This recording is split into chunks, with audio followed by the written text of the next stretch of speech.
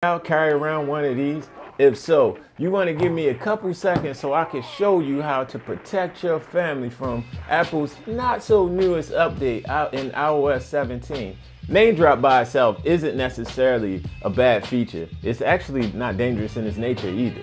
Its purpose is to allow users of iPhones to share contact information that are in close proximity in a pretty fast and quick manner.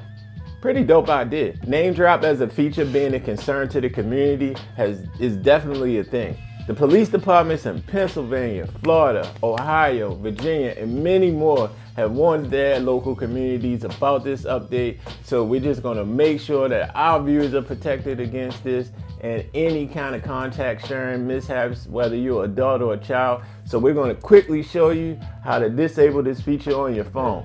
All you need to do is go to your settings. And then once we're in settings, we're going to tap into general. And then from there, we're going to navigate to the AirDrop tab. Once that tab is open, we're simply going to go and toggle the bring devices together option. And we're just going to make sure that thing is grayed out or off.